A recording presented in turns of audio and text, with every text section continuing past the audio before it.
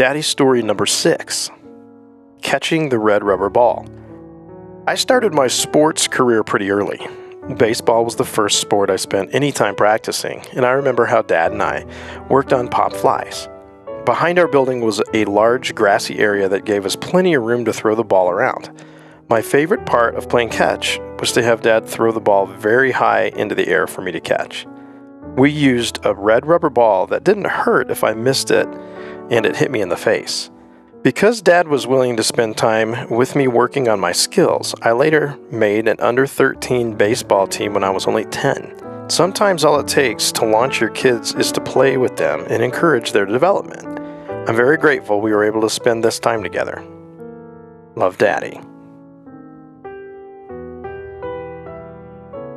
Thanks for watching Daddy Stories, and if you like this one, there's plenty more.